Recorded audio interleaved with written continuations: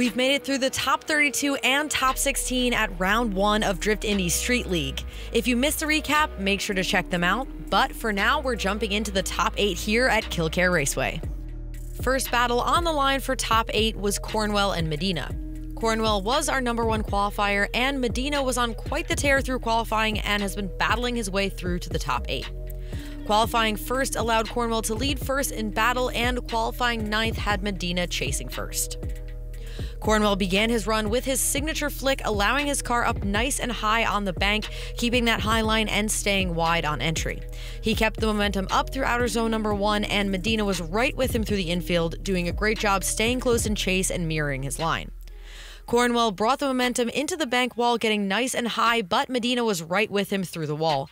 Cornwell pulled away slightly, exiting the bank, but checked up to grab outer zone number 2, allowing Medina to get back on him through that zone and across the finish. It was a great first lap all around, and you could tell the drivers were stoked on it as well.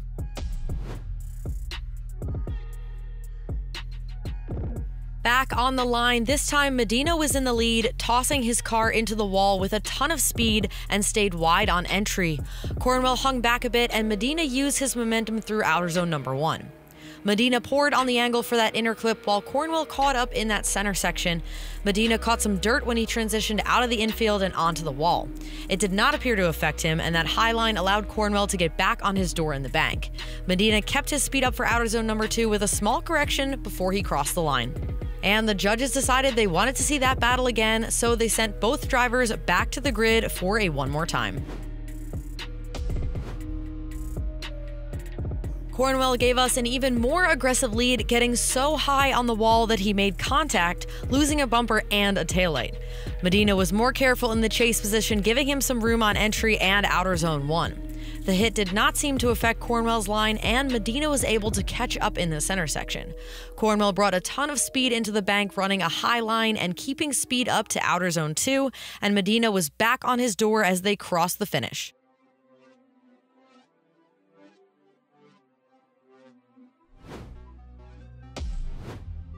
Medina flicked equally as high on his lead run, mimicking Cornwell's aggressive lead and getting super deep in outer zone 1.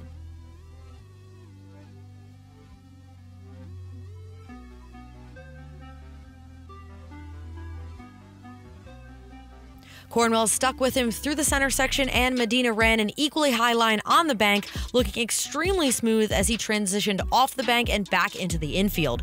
Cornwell was right with him, adding a ton of pressure in outer zone number 2, finishing the run glued to Medina's door.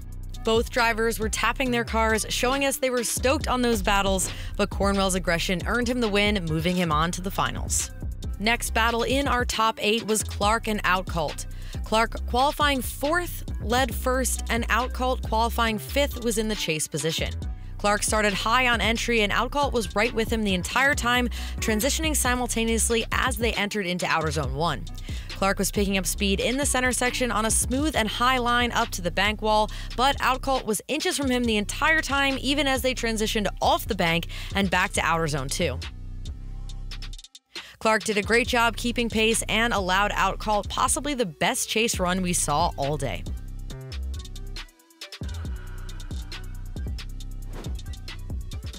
In the lead, Outcult kept up the aggression, flicking his car high on entry. He was on a bit shallower of a line on entry where Clark fell back, and Outcult did not go quite as deep as we would have liked him in outer zone 1. Outcult kept his speed up through the center section, pulling away from Clark onto the bank, and gained more coming back off of it.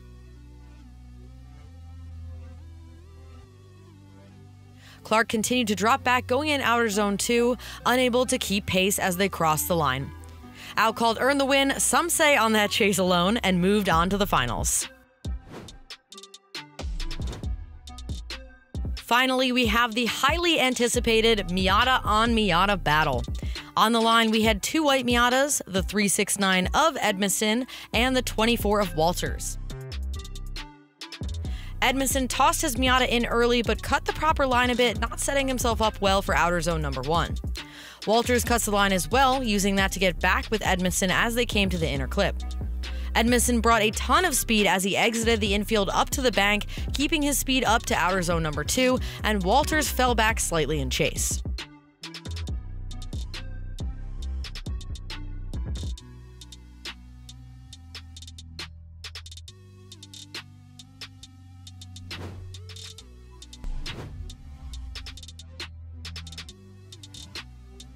On his lead, Walters entered with a ton of angle, allowing Edmiston to get close to him on entry and outer zone number 1.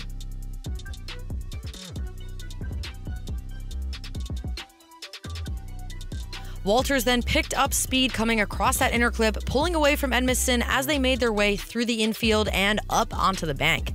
Walters was moving quickly through the bank turn, and Edmiston dropped a bit lower on the bank in order to get closer to Walters. Both Miatas transitioned simultaneously as they come to outer zone number 2, Edmiston pouring on the angle as they cross the finish. And with that, Walters pulled off an upset and moved on to the finals, rounding out our top 8 battles here at Drift Indy Street League Round 1.